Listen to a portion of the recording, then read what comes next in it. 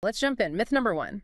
Private credit is basically a zero-sum game. Non-bank lenders versus banks fighting over the same pie. That's the common perception. Direct competition. But the article suggests it's, well, more complex. Definitely more complex, often symbiotic, actually. There is competition. Banks are deeply involved. How so? Well, get this.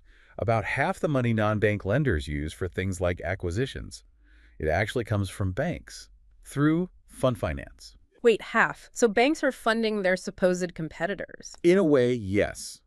They provide that capital. They offer cheaper funding lines to certain non-bank lenders.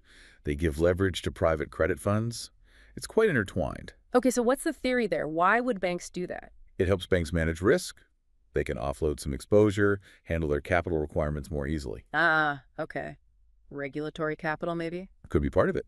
And for the private lenders, it means, cheaper funding, which helps their returns and maybe lets them offer better terms. So it's not quite David versus Goliath. But is there any direct competition? Or is that just wrong? Oh, there's definitely competition. The article points to the middle market that think borrowers with, say, under $75 million in EBITDA. Right. There, it's more head-to-head sometimes. But even then, you've got bank consolidation, regulations. Banks aren't always set up to hold all that specific risk anymore. So what's the ideal scenario then, according to this view?